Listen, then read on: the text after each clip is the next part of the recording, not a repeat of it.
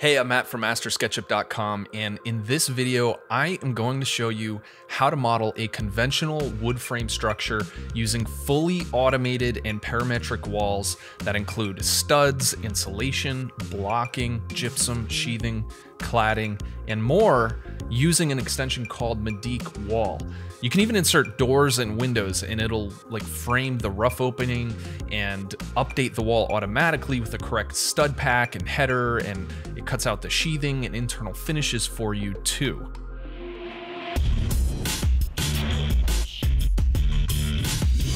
So let me show you how this works. You activate the wall tool right here, and then you configure the wall parameters in this window. So then you click to place each bottom corner of the wall, and in polyline mode, you can continue placing connected wall segments, and it'll automatically reconfigure the corner configurations as you go.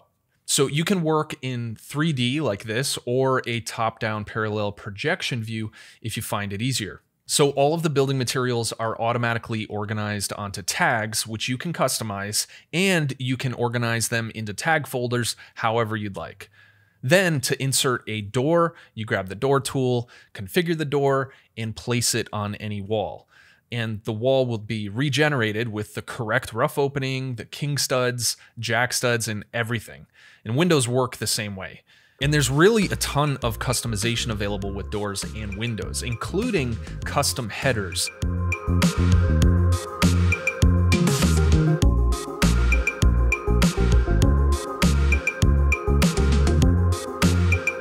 But if you really need a specific door, you can model it yourself in SketchUp and then save it to your custom Medeek library, and you'll be able to choose it from the door configuration menu.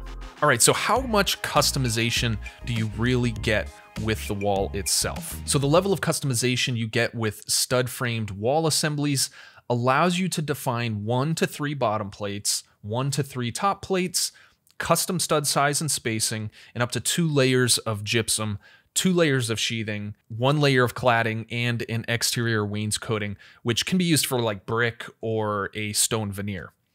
Now, the gypsum sheathing and cladding are mostly just rectangular extrusions, so you have complete control over the thickness and texture, so you could technically use them to represent whatever you want. But unfortunately, there's no way to completely customize your own wall sandwich, being able to define the quantity and order of specific wall elements.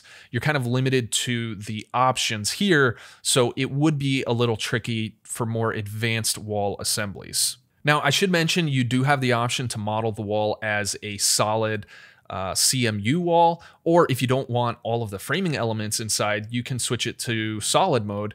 And if you just want to generate a 2D floor plan, you can just use 2D mode. And the great thing is you can switch modes at any time. The walls will still remember all of their detailed framing parameters. But one thing I wish I could do is save a set of wall parameters to a definition that could be associated to multiple walls, so I could control multiple walls from one spot. But unfortunately, that's not possible. But you can save wall presets to preload parameters to save time.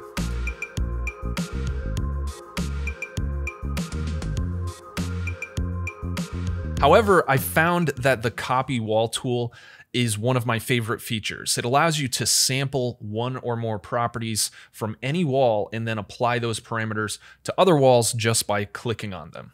All right, what about adding custom objects to walls? So usually with any custom extension that's generating geometry and controlling it parametrically, you never want to edit any of the objects inside of those groups using native SketchUp tools, because all of those changes will become overridden if you ever need to regenerate anything using the extension. So with Medeek Wall, there are several additional wall parameters for automating placement of blocking, hold downs, and trim, and there are specialized tools for manually adding shear walls, columns, and individual blocking. So all of these specialized tools allow you to insert objects in the walls, and they won't get deleted if you have to make a change to the wall or regenerate it. But what if you wanted to add your own completely custom object to a Medeek wall? This is actually one of my favorite features of the extension because it really enables you to customize walls however you want without losing the parametric capability. So you don't have to make the choice of being like, oh, I want to customize this so much, so I'm going to sacrifice, any future editing using the Medeek extension. So what you can do is add any group or component to a wall assembly, and as long as you include the word custom inside the object name, it will keep that object in the wall whenever it is regenerated. And what's even cooler is you can use the word subtract to add objects that will remove parts of the wall for you. So you can create holes for, plumbing or trim siding or sheathing back, for example, and still retain all of the parametric features. If you ever add a window or add a door, all of those custom groups that you add to the wall will remain in the wall. All right, what about estimating and takeoffs? You have a lot of data in the model. How do you quantify it? Now, as far as extracting data from the model, the built-in estimating module will group materials by wall and tell you the length of studs and the area of sheet goods, but it doesn't give you the total quantity and there's no way to assign costs. So you basically have to export it to Excel and work with it from there. Now, I was talking with the developer about this, and he told me that the estimating module is definitely a work in progress, and there are a lot more features that he wants to add to it. And there are certain things that it's not even able to quantify yet, like lumber that's installed at an angle, like on gable walls and stuff like that. So just to be clear, it's important to understand this extension is a work in progress. The developer, his name's Nathaniel Wilkerson. He's been working on this for several years now, since 2018, but it's just such a huge vision. And there are some incomplete features like this estimating module, and there's some other wall types he wants to add. And I did encounter a few bugs while I was spending a few days testing the extension. But overall, I'm really impressed with what he's got here so far. And I'm impressed with the developer himself. Nathaniel and I actually had a video chat after I spent some time working in the extension. And I told him about some of the bugs I experienced. And I was like blown away because literally the next day, he pushed out an update to the extension the very next day. So I'll link to the forum thread. He's got several threads for all his different extensions on the SketchUp forum.